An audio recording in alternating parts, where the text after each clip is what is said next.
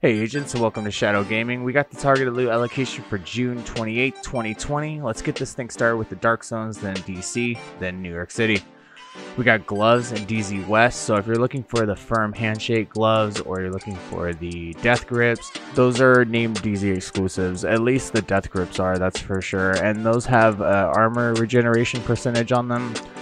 And then the firm handshake has the 15% status effects baked into it. So I would check those out. I don't believe the firm handshake is a DZ exclusive. It might be, but they were selling at one of the vendors last week. I forget which one, but I believe I've gotten them in the Dark Zones. I'll put it in the pinned comment section below if it's not a DZ exclusive or not. We have masks in DZ South, so if you're still looking for that Hollow Men mask with that 10% health damage baked into it, you can go ahead and farm there. I wouldn't farm for the Coyotes mask here. I would just go to Jefferson Trade Center and keep killing Coyote at the end of the mission over and over and over again. Plus, you can get Providence Defense at the same time, which is, you're always going to pretty much run Coyote's mask with Providence Defense to get the maximum effect out of it. So I would go check that out. And then for backpacks, you can get the gift backpack today. That's going to be a big one. So I would go for that. It has perfect vigilance on it, and I still haven't gotten that. Would love to. Alright, starting with the northern areas, we got chess pieces at Camp White Oak, Hana U at Coney Island Amusement Park, and gear sets at Manning National Zoo. And there's Douglas and Harding at Coney Island Ballpark. I haven't used Douglas and Harding since TU8, or since TU7. Maybe before that, I forget. It's been so long, but I just don't use it anymore. You know, there is that pistol damage you can get from, I believe, the One Piece, so it might be worth it to get that if you're running a pistol build.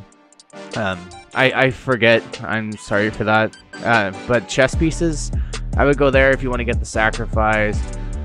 If you want to get the pristine example, instead of going to Aralda Holdings or Providence Defense targeted loot, always go towards the type, not the brand. That narrows down the targeted loot search for things. So I would go here for chess pieces for those named ones. Otherwise, get what you need to get. Hana U, that's going to be chest, you know, gloves, everything. So it's going to be a more wide selection, but you'll be getting all Hana U, or at least all targeted loot Hana U.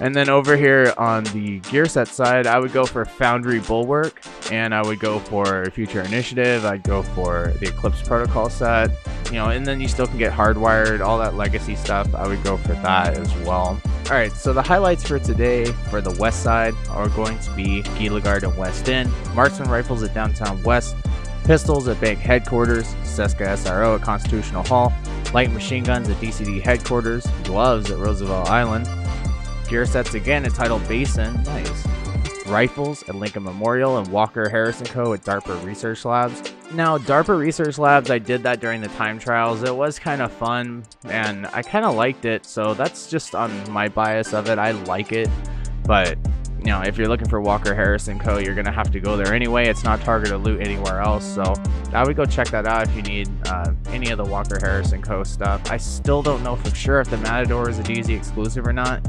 I'm being told that it isn't, so maybe it isn't. It might not be. I've just never gotten it, but I haven't farmed it more than about 6 hours a time, so it might still be a DZ exclusive. It might not. I hope it's not. I'm pretty sure it isn't now, so maybe go check that out. And then for gear sets, same as what I said on the northern side, go check that out at Tidal Basin. I would rather do that than Manning National Zoo. I don't like the Manning National Zoo too much. And that's just, of course, my opinion. Rifles at Lincoln Memorial, so you can get the Diamondback, the Merciless, and M1As, MK17s, all the good rifles.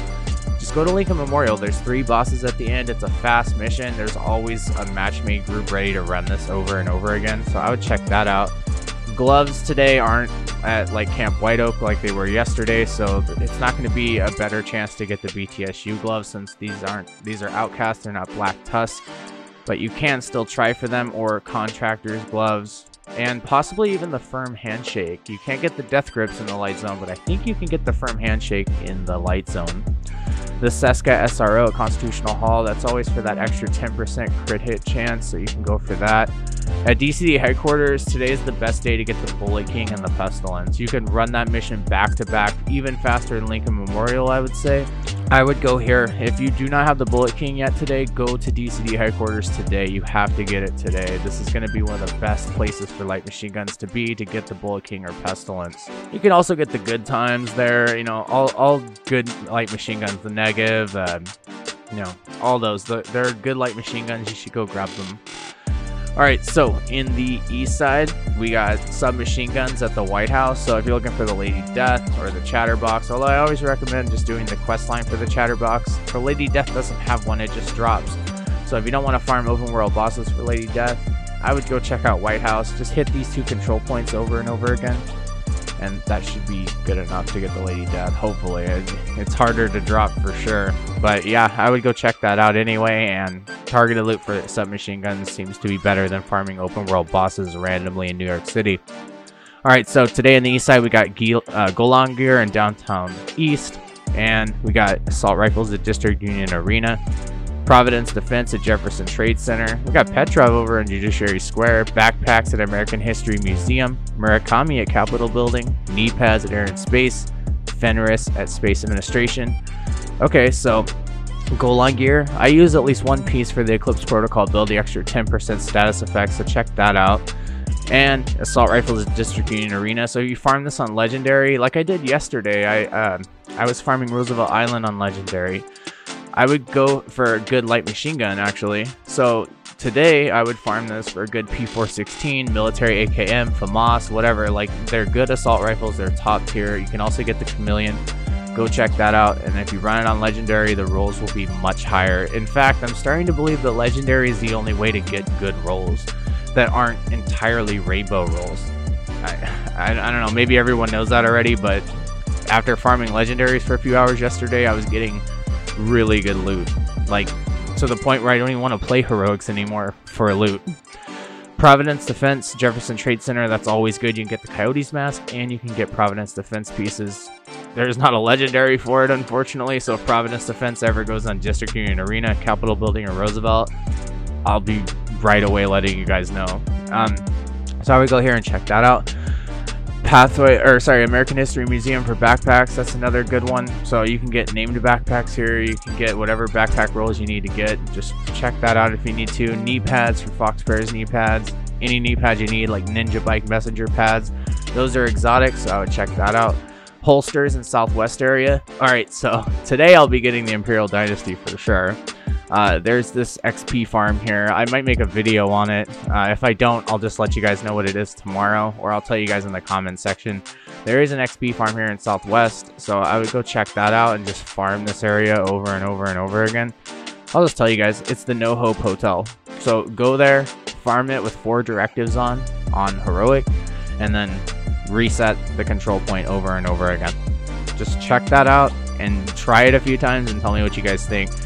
Obviously, you're going to try to run like a assault turret striker drone build like one of mine, but you know, you can run whatever you want, especially if you're using the no ammo directive. You have to run the skill builds. But anyway, I'm going to make a video on that anyway, just to let you guys know in a, you know, more pure, better form and instructions than that. And then for Fenris, you know, if you're looking for that 10% assault rifle damage, or you're looking for the 20% reload speed, I don't normally see it, but you know, it's possible. All right, let's go check out New York City. I'll let you guys go. So we got Grupo Sombro at Civic Center, Gilligard at the Tombs, Murakami at 2 Bridges, Shotguns at Stranded Tanker, Geraldo Holding at Pathway Park, Wyvernware at Battery Park, Seska SRO at Wall Street, Pistols at Financial District, and Sokolov Concern at Liberty Island. I'd recommend the Wyvernware. The Geraldo Holdings for the perfect Headhunter build, and Murakami if you really need them, but they're over, I believe, at Capitol Building today. And Shotguns probably would be the only one today. If you're looking for the Sweet Dreams, then, or a good shotgun like an M870, then just go get that today at Stranded Tanker. I would stay away from everything else unless you really need Sokolov Concern or Wyvernware or Geraldo Holding. The Gilligard's over in DC, or if you need Grupo Sombro, that's all on you guys. I'm just here to let you guys know what it is and what my recommendations are. A Grupo Sombro might be good for the explosives damage and crit hit damage. That's about it though. I got delted. Oh well, so I'll just throw some gameplay footage in here and let you guys know that thank you so much for watching, and I appreciate it, and I'll see you guys in the next video. Take care, agents. This is what the Division 2 is now. Bye.